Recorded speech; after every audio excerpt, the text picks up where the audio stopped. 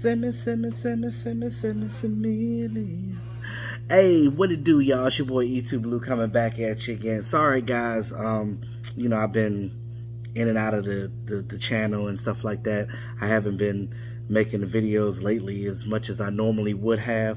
I apologize for that. I've just been having a lot of things I've been trying to take care of in my personal life, you know, as far as, you know, getting things together. But most of you guys know, you know, what I'm trying to do and things of that nature as far as, you know, getting things better on my end so I can get back to, you know, having my own again and making my channel even bigger and better. Because that's what it's all about, guys. It's all about, you know, making sure that, you know, I'm here and I'm doing what I need to do. I hope everybody out there is doing well and things of that nature. So for my channel members as well, you know, I didn't forget about y'all. I'm still going to be doing, I'm trying to do it this weekend, but I'll send a message in the chat so just for you guys, for us to do another private live stream. And those of you that do want to become channel members, just hit the tab on the front of the channel where it says join, and you can pick your tier.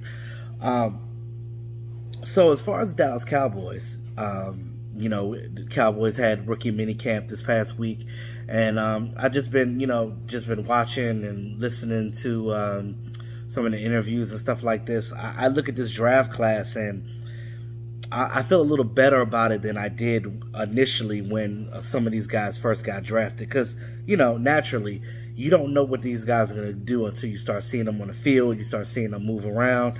And you got to understand, with COVID, some of these guys opted out last year, including our first-round draft pick, Micah Parsons.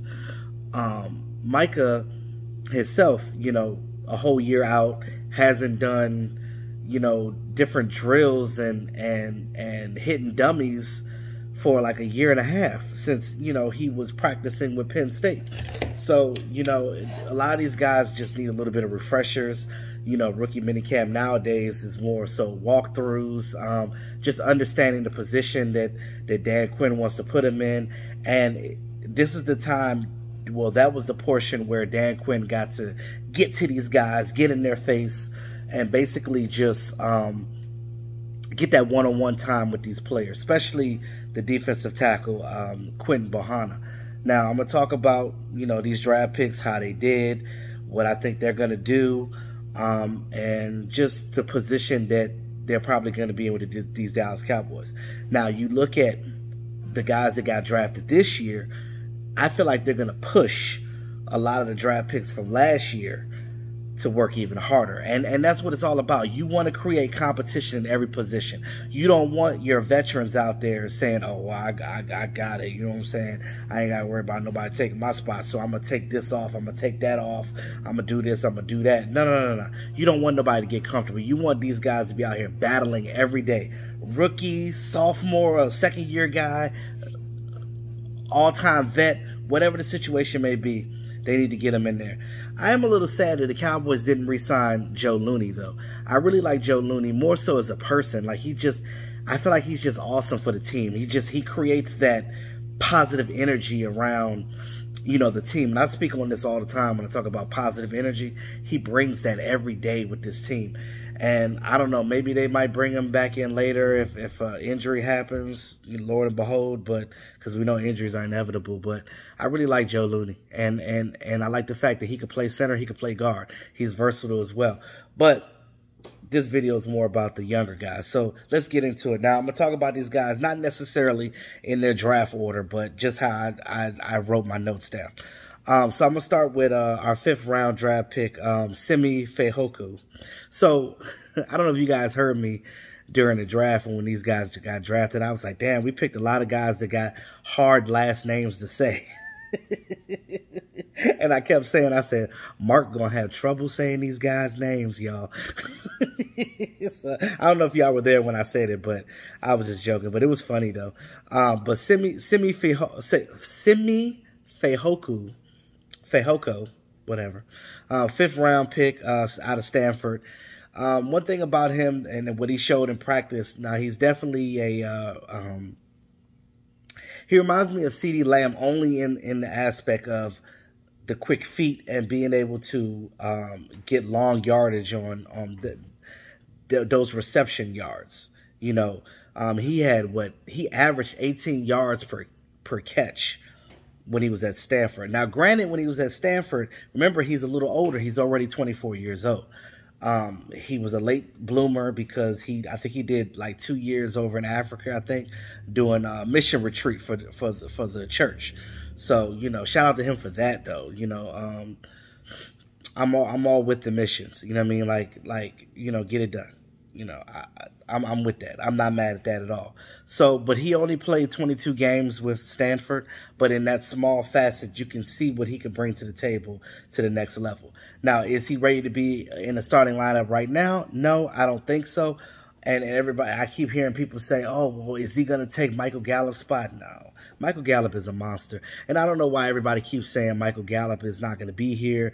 People keep saying his dollar amount is going to be next year. Don't be surprised, guys, if the Dallas Cowboys say fuck it and re-sign Gallup in training camp this year. Do not be surprised if they do that, because they can do that. And I'm going to tell you right now, you could go back to this video. What's today? May what is this today? 17th, 18th, May 18th? Come back to me today on May 18th on this video. And I said it here first. Don't be surprised if Dallas Cowboys re-sign Michael Gallup in training camp this year. Now, I'm not saying that they will. I'm saying don't be surprised if they do. And if they do, you already know which wide receiver is not going to be here next year after his contract is up. And that'll more likely be Amari Cooper. Now, we love Amari Cooper. We love his presence. We know that teams respect him as the #1 receiver on this team. But I think that if there was a situation between him and Michael Gallup, I believe that Amari Cooper probably wouldn't be here anymore because they have no more to spend on him. You remember, Michael Gallup, I mean, as much as we love Amari Cooper, he has issues with plantar fasciitis. He has issues with his legs and ankles and stuff like that. So he's an older guy, so, you know, compared to these other players. So I think that if anybody's going to be gone, it's probably going to be Cooper, and then Michael Gallup and CeeDee Lamb, and then Fehoko is going to be there. And then they'll draft whoever else in the future. So I think that's how that will go. More so. I don't think Gallup's going anywhere. I think they'll be stupid to actually get rid of Gallup. Now, do I think Gallup can be a #1? Not necessarily. But he can definitely be, if you put him in a situation like how he is right now, where he has other guys around him that are just as good as him or better, I think he'll survive. But if you're asking him to be the guy, the #1, then no. It don't matter what team he's on. You know, it's going to be the situation where he can be that strong #2, 1.5 kind of receiver. But yeah, but that's that. So as far as Simi, he'll probably be on special teams for right now and then work his way up. He might take, it's possible he could take Noah Brown's spot on that roster. Then he'll be the 5th behind Cedric Wilson, because Cedric Wilson has a spot because you've seen the report that he has with Dak Prescott and those 2 touchdowns that he got against the Washington football team. So look out for that. With this offense, with Dak Prescott being healthy, it's going to be dynamic as hell no matter what you do with it. So I just look at it like I'm not even worried about the offense at this point. And you've seen Ezekiel Elliott working out this summer. That boy is letting y'all know right now, this ain't what you thought it was. He had COVID last year and all that other stuff going down, and y'all think that Ezekiel Elliott sucked. A lot of y'all going to be eating crow next year because of that. Our #1 draft pick, Micah Parsons, linebacker. Pick #1, pick 12, because we went back 2 spots in the first round. Now, one thing about him, we know he's ultra athletic. He's a sideline wide receiver. Linebacker. He's hybrid in the same way that Jalen Smith and Leighton Vander Esch is, but better. You know what I mean? He's an athlete just like they are. Like, I feel like if Jalen never had that drop foot issue and Leighton Vander Esch never had neck issues, I think that this linebacker core, with 3 of them being healthy, including Micah Parsons, probably the best linebacker tandem in the fucking league. Excuse my French. But the fact that he does that and more, He's a blitzing linebacker, and he's a tackling machine. Like, he reminds me of myself when I play. Now, Micah's obviously better than me, but I'm just saying, like, I was similar to him when it came to tackling. Like, I didn't play no games. I was like that water boy. See ball, get ball. Tackle that mother sucker. That's pretty much what it is. Our second round draft pick, Kelvin Joseph, cornerback, picked in the second round, 44th pick out of Kentucky. Now, a lot of people say Kelvin Joseph, you know, is raw. People get on him because he wants to have a rap career. Let me tell you something. Do you know how many football players in this league do other shit? Why? I don't understand why was that even an issue. They act like that they're putting this before their job. And people can have hobbies. Okay, I'm a YouTuber. I have a regular job and I roller skate. It's hobbies. It doesn't interfere with what you do in your regular job. Football is a job for them. I don't know why people are judging him for that. Judge him on what he does on the field, not that he has a rap career. Cole Beasley's a rapper too, and he's still a great wide receiver. I love Cole Beasley. So, what does that have to do with the price of tea in China? You know what I'm saying? Like, to me, it's just ridiculous. It doesn't make any sense at all. But with Kelvin Joseph, he is definitely a scrappy player. I think that, you know, he's a little raw though, but I think that with some coaching under Dan Quinn, he can definitely be that second corner out there opposite of Trayvon Diggs going forward. So, you know, once he learns the playbook and gets comfortable out there, and I think he'll be able to ride it out because he's going to be there on the ball, able to, you know, high point the ball with the receiver and things of that nature, and contest the pass. So that's what you need in your cornerbacks. So that's that on that. So the next one is Quentin Bahana, our 6th round pick, pick 192, also from Kentucky.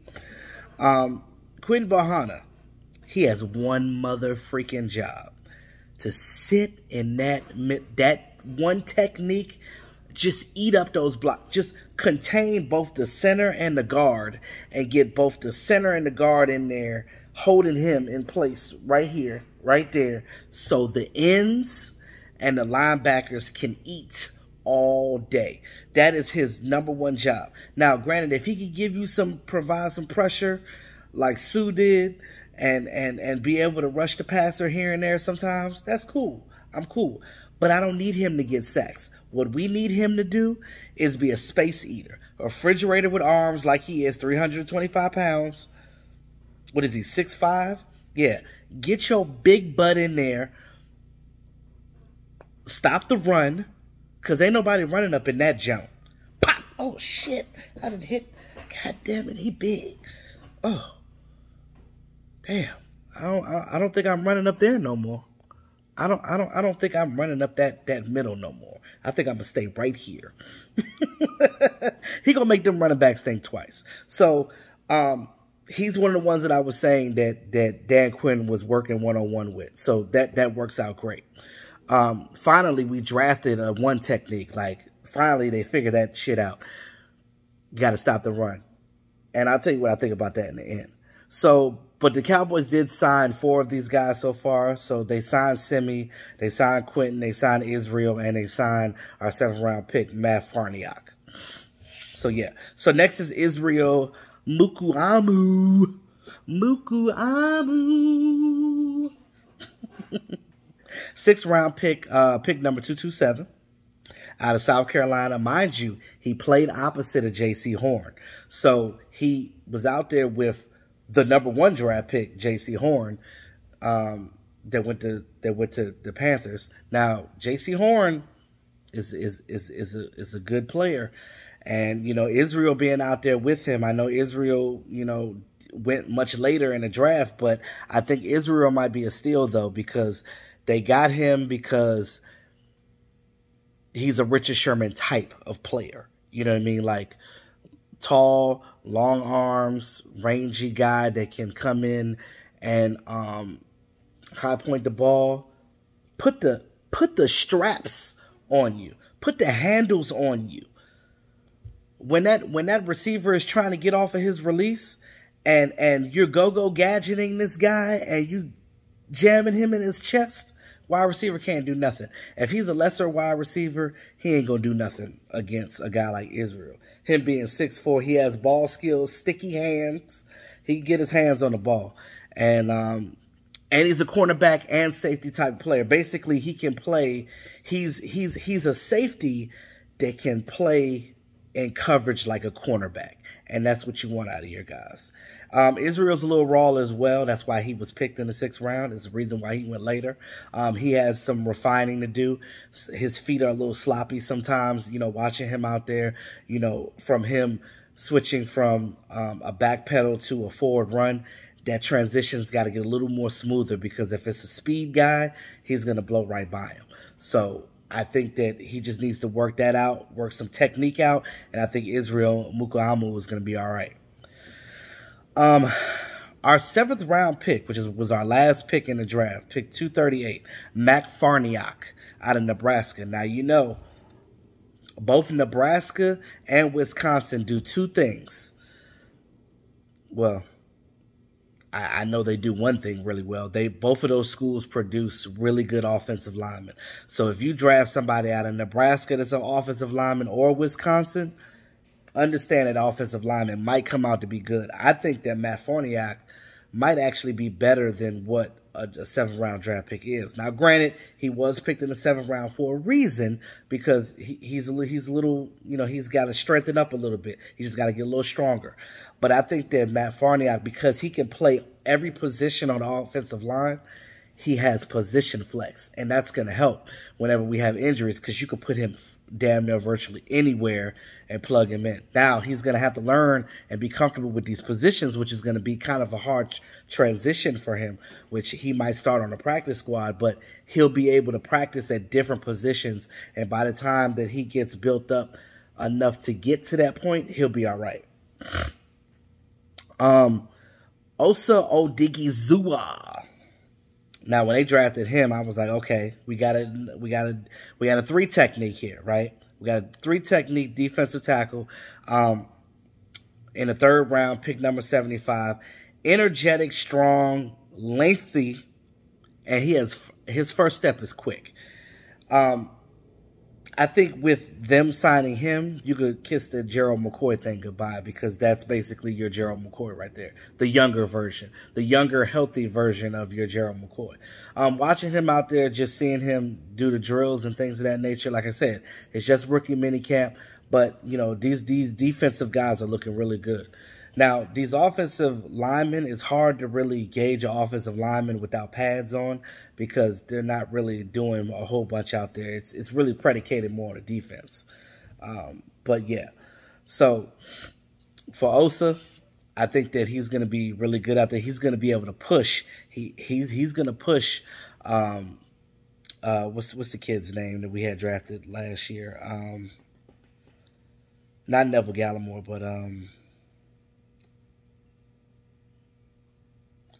but I mean, even you look at Neville, you look at Tristan Hill. He's going to push these guys to play even harder, because, again, he's coming for these guys' positions. So, you know, it's going to be a very interesting training camp, guys. Jabril Cox, linebacker out of LSU, 4th round, pick number 115. One thing about him, that was a steal in the 4th round. Getting Jabril Cox. Cowboys said that they had him on his radar the whole time, but he has that speed, athleticism, and he could play in coverage. Now, Micah Parsons is not really a coverage guy. He's more so of a see ball, get ball type of guy. You know, to hit the running back, blitz the quarterback, things of that nature. Getting around sideline to sideline. But meanwhile, you could put Jabril Cox in coverage, and he could play the tight end. He could play the running back that's going out in the flat, or on a wheel route, or on a screen play, or something like that. That's what you could use Jabril Cox for. And I think that he was one of the guys that got interception in practice too. So good for him on that one. The next one is Chauncey Golston, defensive end. I really like this pick. Round 3, pick number 84 out of Iowa.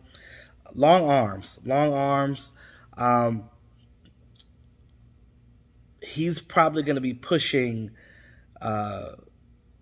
Dorrance Armstrong for his position. So some people say, why is Dorrance still here?